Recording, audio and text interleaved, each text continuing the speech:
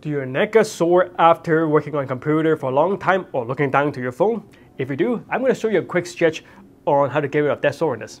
So all you need is a towel. So you want to wrap that towel just underneath the back of your head.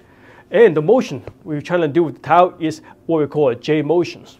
So pull the towel right by the back of your head, put it forward and up, and you can either hold it for 10 breaths, or if it's too much for you, you can simply do this for 10 reps. And the key word here is you're trying to hook and lift your head up. Keep breathing while doing this, and you should recommend about 10 breaths or 10 reps every hour.